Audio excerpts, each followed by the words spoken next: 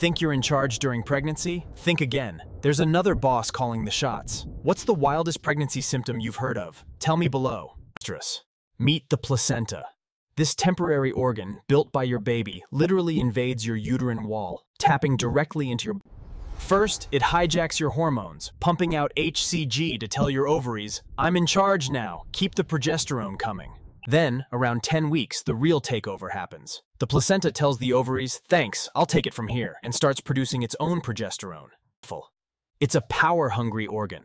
The placenta remodels mom's arteries, turning them into wide-open pipelines to gorge on nutrients. It even plays diplomat with your immune system. It creates a barrier, convincing your body not to attack the baby, which is gorgeous. It's the ultimate life support system, acting as the baby's lungs, kidneys, and liver.